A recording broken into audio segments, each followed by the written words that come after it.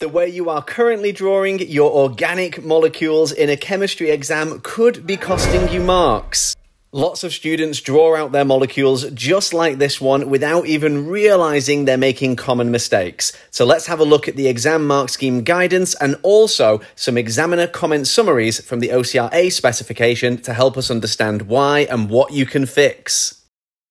Let's take this side of the molecule first, for example. Here we can see we've written C3H7 instead of drawing out the full chain. This is a problem because it can seem like the molecule is ambiguous in its structure to the examiner. Is it meant to be 3 carbons in a chain? Is it meant to be branched? However you draw your molecules, displayed, structural, or skeletal, you've got to make it as clear as you can to the examiner. Over here on the left-hand side of our molecule, everything might seem okay at first, but actually what we've got an issue with here is bond connectivity. The examiner comment summary that I'll put a link to in the video description points out that all structures should show correct connectivity with the correct bonds to the correct atoms in the structure. And so here we need to maintain carbon-to-carbon connection even on a CH3 group.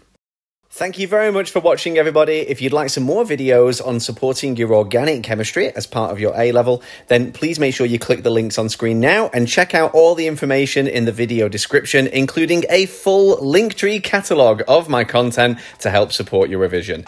Until next time, happy revising.